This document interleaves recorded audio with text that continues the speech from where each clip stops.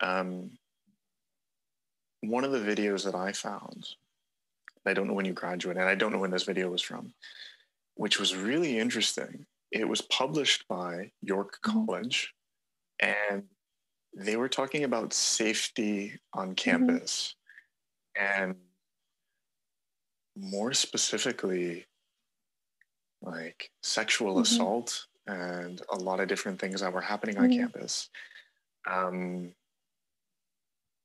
As an urban campus, is that something that you ever felt unsafe? Yes. You are right. How unsafe is? I think I told you in the email that that area in general is not that safe. So yeah, you feel it once you walk in. You feel it when you walk on campus. It's something you have to be aware of. You are right, though. It is the most diverse school I've been to and diverse environment, but you don't feel safe there, unfortunately. But I feel like I feel like that's a New York City thing.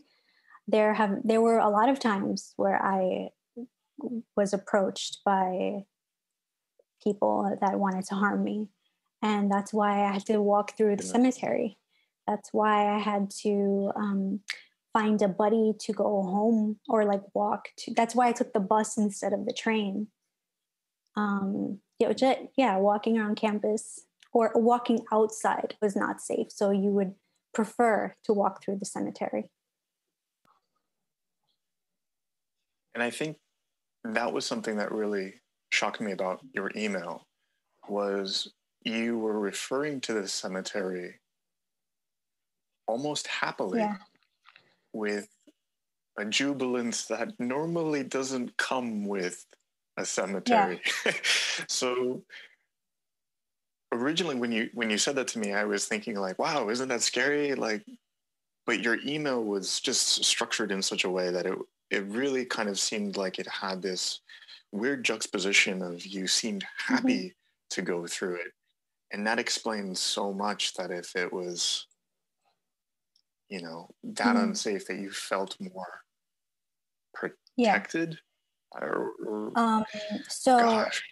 I don't know if you've looked into it, but the school is surrounded by 3 cemeteries, and there's separate buildings. So sometimes if you wanted to go to another building, you could leave the campus and walk outside, but I wouldn't recommend that. So there was a path where you walked through a cemetery. I mean, there's still gates, but it's like a kind of like the yellow brick road from The Wizard of Oz. And you just walk on that path, and that takes you to different buildings throughout campus. And it's much safer, and there's school security on every corner. So it does feel safer than leaving campus. And once you're there every day, you get used to the cemetery. And, sometimes you're in class and you look out the window and it's the cemetery or the cathedral. So you just kind of get used to it. And after a while, it's like you forget that cemeteries people think they're creepy or something. But after a while, you're just like, oh, that's how I get to my class. That's how I get to gym. Yeah. It's really interesting.